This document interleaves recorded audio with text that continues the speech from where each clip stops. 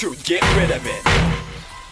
Primitive thinking, spinal fluid inklings, dripping insipid symbols, leaking iniquitous calligraphy, meticulously in sync with cosmogenic position and sequence.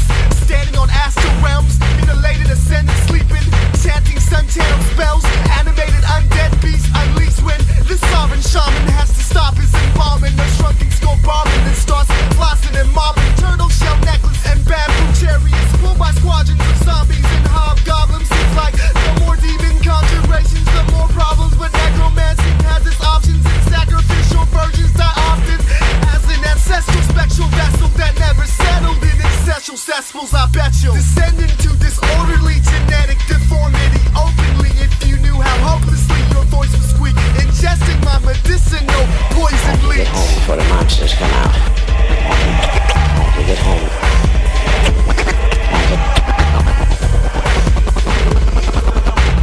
Have to get home.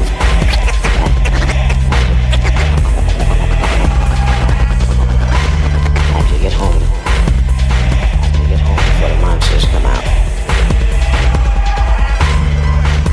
Have to get home before the monsters come out. From the Dungeon of Eden, I gain passage with adapted and assembled eye-boggling, mind-altering signals in tempo rapidly, succeeding related ranges caused by flights from gravity.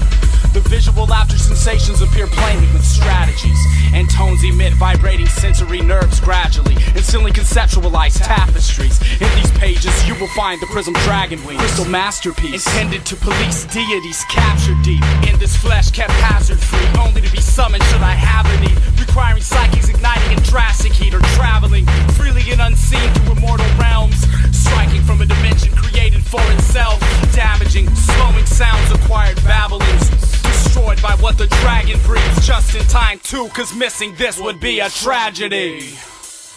Heads turn toward a sudden strange sound of agile limb galloping half-male, raging bull form from the waist down, frowns upon bystanders, innocent lives lie in hazardous types of ingredients, the appetite of a gargoyle Theseus, releasing its beastliness, defeating more than a purpose as you cuddle within the clutches of the pool of slithering serpents. Simple dreams, slipping streams catches you, pivoting nervous, well there's no one here to rescue you, so quit screaming obnoxious things, gesturing for help, questioning your self-judgment, or whether or not you see me floating your way is just an assumption. It's best when you run and hide, since it provides a kind of excitement for I strike within the brightness of the guiding light when you close your eyelids. Anonymous sightings are coming, so watch and see me suddenly call you out like Mothman prophecy. Be calm and do not fall asleep.